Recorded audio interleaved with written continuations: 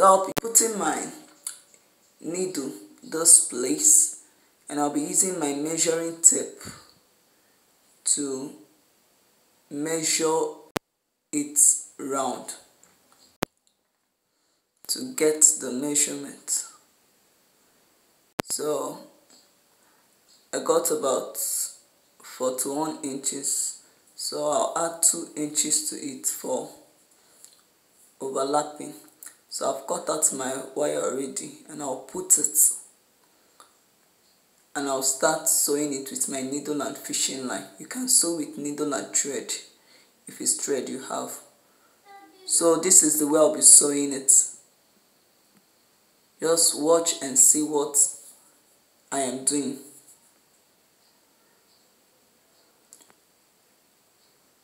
So this is how I'll keep doing it until I get to the end. So I'll now overlap it with the other wire from this other side this way.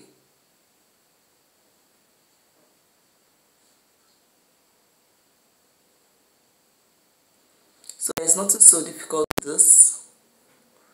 So you need to keep watching, because there are so many things I need to do in this design. So I'm tying it up now. I'll be covering this with 2 things, my bias and cinnamon. You know, some people cannot cover with cinnamon, they don't know how to cut cinnamon. So this is the first bias I'll be using to cover up. I'll apply my gum and I'll allow it to dry a bit for like 10 seconds or so. So I'll use it to start covering up from this side, the wire ended. Anywhere the wire ended will be the back side of the hat. Please take note, not the front side. This is always the back. So this is what I'll keep doing until I go round, overlap it with where I started. So next is my cinnamon. This is my cinnamon, a yard of cinnamon, but I won't use everything. Just watch the way I will be doing it. See the way I folded it in a triangular form? So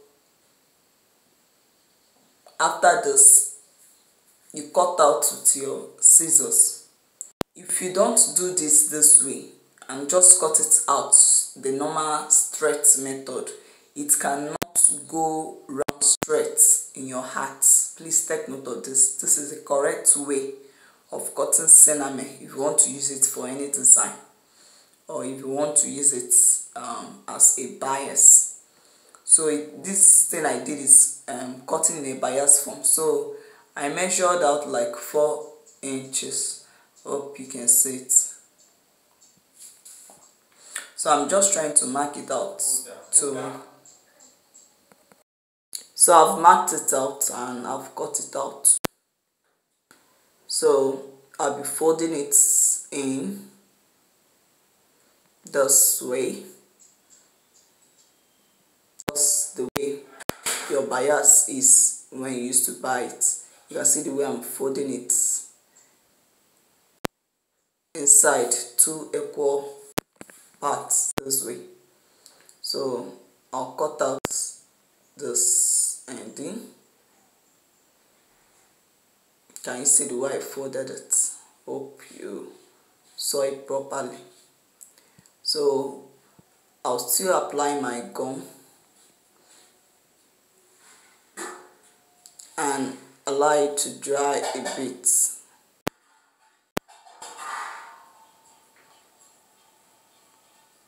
So I'll still start from the back as well. Hope you can see what I'm doing. So this is how you keep doing until you go round properly. See the remaining one, I'll still use it to overlap this other one. So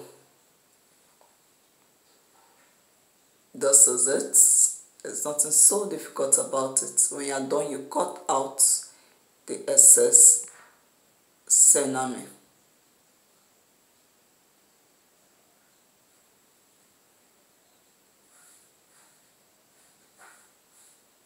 So you make sure you press and make it to be in order the way it is meant to. See you in my next video.